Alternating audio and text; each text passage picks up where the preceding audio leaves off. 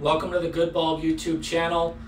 This is going to be a quick video on how to bypass a ballast. But before I get into showing you how to bypass a ballast, I need to let you know that I am not an electrician. If you do have questions, please contact an electrician. This is simply an educational video from a light bulb guy. So before we get into how to bypass a ballast, you need to ask yourself a question. Why would we bypass a ballast? Why would we switch over to LED tubes?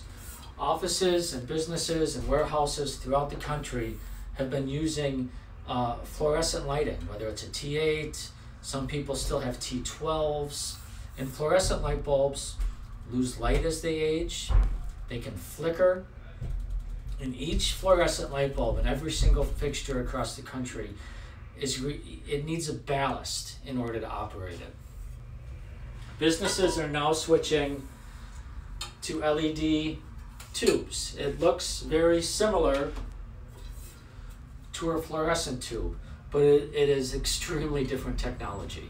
You're cutting your energy savings in half. You're maintaining your light output throughout the life of the bulb. You're never going to see a flicker, and you're bypassing a ballast, which is a moving part inside of that fixture that simply could go wrong. Okay, disclosure number 2.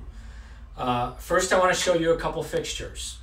If you did not purchase your fixtures from Good Bulb, if you did not purchase your LED tubes from Good Bulb, please do not call us and ask for help because once again, we are not electricians and we cannot give that advice. If you're just starting this project, call Good Bulb. We've got the fixtures. We have the best tubes in the industry, and we will do everything we can to make a difference in your business. Okay, the first thing to realize is that every single fixture is different. This fixture on the table that we have, for example, it opens up here from the inside.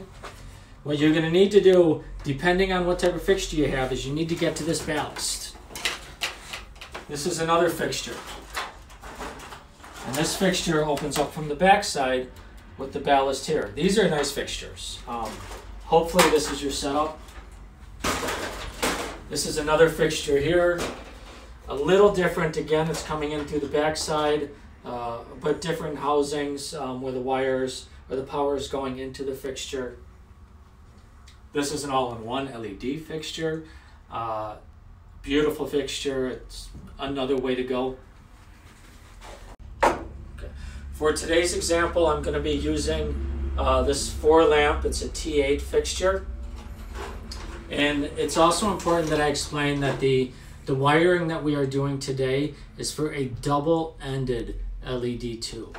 A double-ended LED tube means that it needs to be powered at both ends from each socket when you do this wiring. There are also single-ended LED tubes. There are hybrid LED tubes. So before you do anything and before you follow my instructions here, make sure you are using a double-ended tube. So I already did the legwork. I got this ready to be opened up.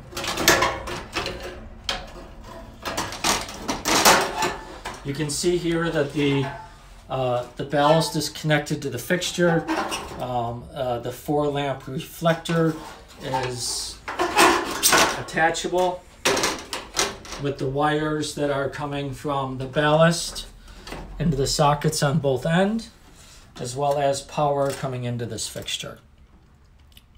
I'm also, I am cheating a little bit. I know a lot of you guys at home are going to be standing on a ladder. You might be on a forklift. The fixtures could be in the ceiling. They could be hanging. Depending on your application, how you get into this fixture is going to change, and we're simply going to show you the basics. Okay, the fixture is ready to go. This is a really easy fixture to do this demonstration. It was set up for fluorescence, and it is set up for a double-ended tube because you have power coming into one side.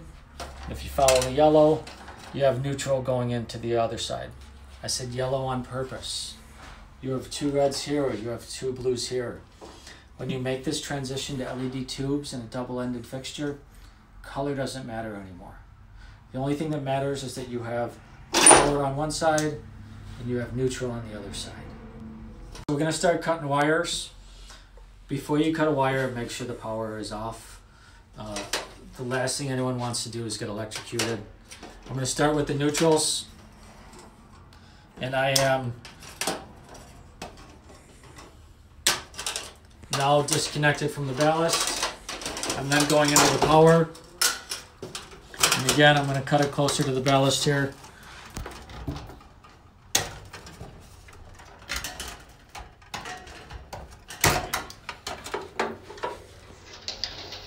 Power on one side, neutral on the other side. Now I can get ready to remove this ballast. Okay, I've disconnected all the wires.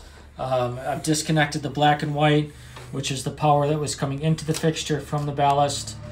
The next thing that I'm going to do is remove the ballast from this fixture because I will recycle this ballast.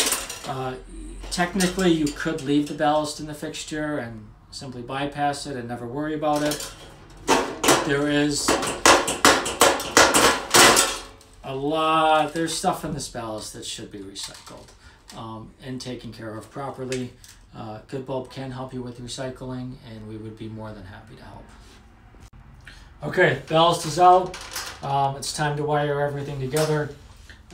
Again, going back to what I had said earlier, color doesn't matter. I am going to connect 2 reds, 2 blues, and the black.